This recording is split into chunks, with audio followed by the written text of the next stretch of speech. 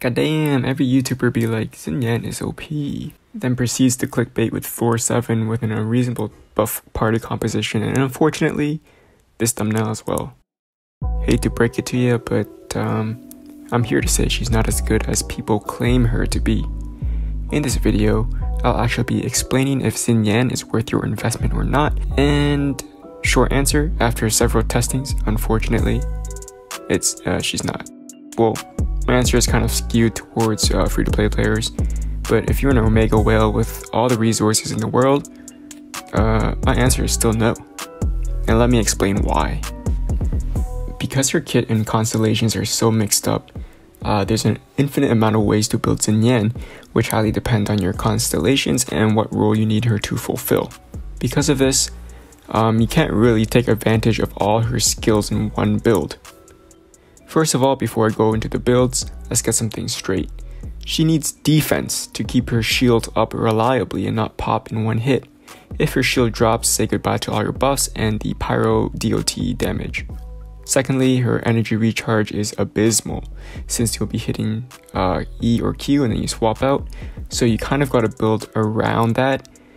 If you want to utilize her Q, for example, putting Venti in the team, doing a double Pyro composition, or a reaction-based teams to generate energy. And thirdly, I'll be talking about Constellation 2 and up. Anything below C2 is really not worth investing in, because C2 most notably gives her a max level shield, so you can effectively EQE and kind of cycle that rotation and have her shield up almost all the time. Okay, let's get into her skills. First off is her basic attacks, extremely clunky, and the third hit is slow.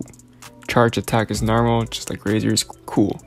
So already in my head I'm thinking she can't be a main DPS, just because her basics are pretty lame and she can't really be on the field all the time. Okay, cool. So her E, it does a really fast slash pyro damage that procs 4 particles and generates a shield based on her defense with a 12-second duration and an 18-second cooldown.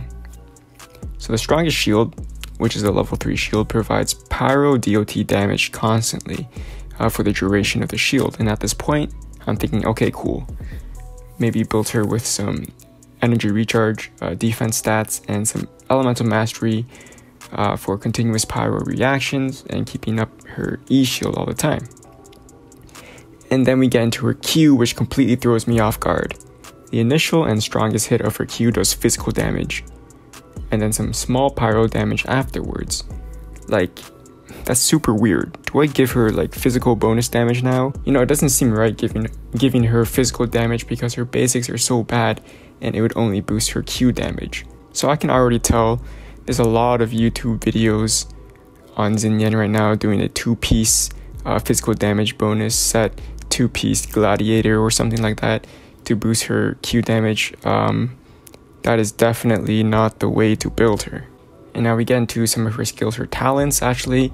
Her most notable talent is while under her E shield, she gains anyone under that shield gains 15% physical damage bonus. And then comes in the freaking Constellation 2, 100% crit on her Q physical damage, and it gives a level 3 E shield. So as a big numbers guy as myself, I'm like, yo, I'm gonna just full send her physical crit damage DPS build, and thus that is how that 66k in the beginning of the video was born. It's kind of underwhelming damage, and well, as it should be, because given the low multiplier on her Q, it is kind of weak. Definitely not the way to go. So now I try a different build. I try to take advantage of her pyro damage DOT off of her E shield or off of her Q, and so I give her a pyro bonus cup and some EM with your standard 4-piece witch set as a support unit. I bring in Kaya to see the reactions, and this is the result. On the cryo Regisvine, yeah, not that good. It's doing around 500k procs. When it melts, it does 1000k proc, and I gain no energy back, which is just kind of sad. So kind of like pyro damage E shield build. Also not the way to go, in my opinion. Now lastly, I really want to make her work, so I try using her as a physical support to take advantage of her talent, which gives 15% physical bonus under the shield. And if you have a C4 constellation, you get a debuff. Enemies get a debuff of physical damage 15% too, so you could do that too. So with this build, you want to build her defensive. So I'm thinking energy recharge, defense percentage, just to boost the shield power and get her Q up as fast as possible. So you can alternate using EQE for the shield spam, and maybe use something like sacrificial weapon for the energy recharge, maybe an E reset as well. White blind is kind of bad because you need to keep her on the field attacking so she can get the attack and defense percent boost. So I wouldn't recommend going white blind. Unfortunately, I don't have the artifacts to showcase this build, but we can theorize and we can already see some problems here. So in order for her to recharge energy efficiently, you need another Pyro unit to generate some particles, someone like Bennett to be on the field, proccing his E, or you can get away with someone like Venti. Main DPS can be whomever physical, someone like Razor, but then you kind of need super conduct for the huge damage boost to your physical main DPS. So maybe Kea with his Q.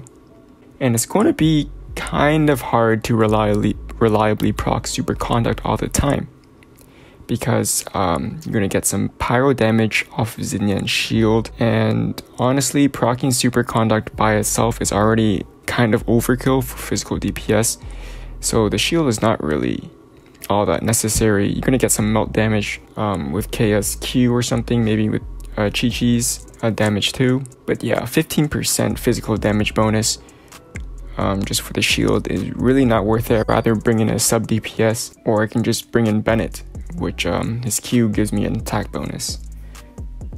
Also, if you use Xinyan with Kea and Venti and all those characters, swapping and activating skill is going to be super hectic, and you're going to lose so much DPS time that's not even worth.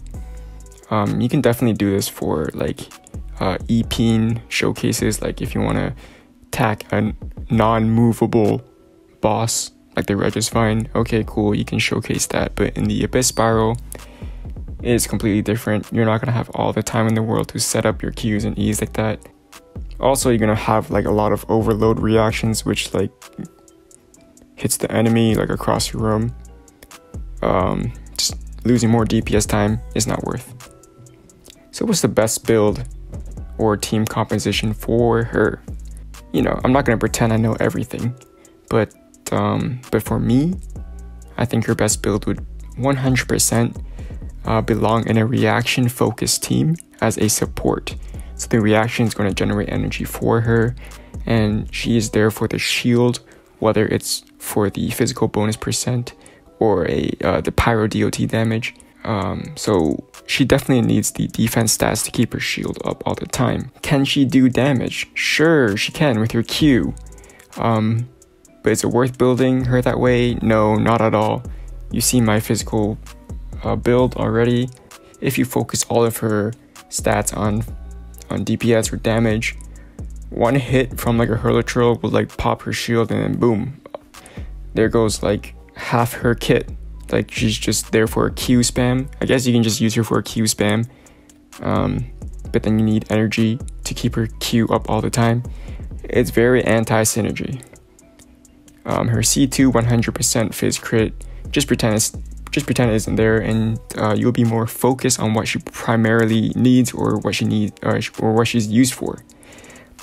So for me, stats to look for: defense percentage, energy recharge, and then elemental mastery. If you want to focus on attack, it's super anti-synergy, but yeah, I guess you can do that.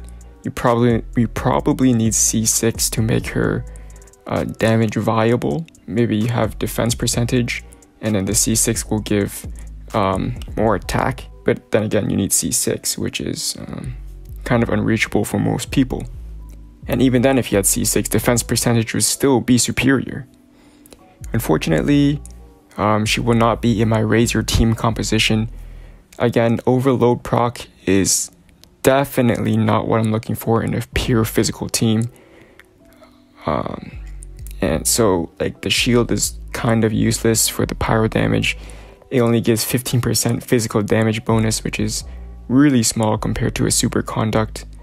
So yeah, I will stick with my superconduct shatter razor team. So I'm using water, cryo, and electro. But I will be using Xinyan in my Jean team, which she's going to replace Zhang Ling with. So it's going to be like a Jean reaction team. You might have seen other videos of me doing Abyss with it. I have Fischl, Mona, Jean, and now I'm going to have Xinyan in the team. It's going to be a lot of reactions, a lot of energy. It's going to be pretty nice. Stay tuned for future videos of that. But that's all for me in the Xinyan video. If you learned something new or want to see some more Xinyan showcases in the future, leave a like and subscribe. But yeah, thanks for watching. Until next time.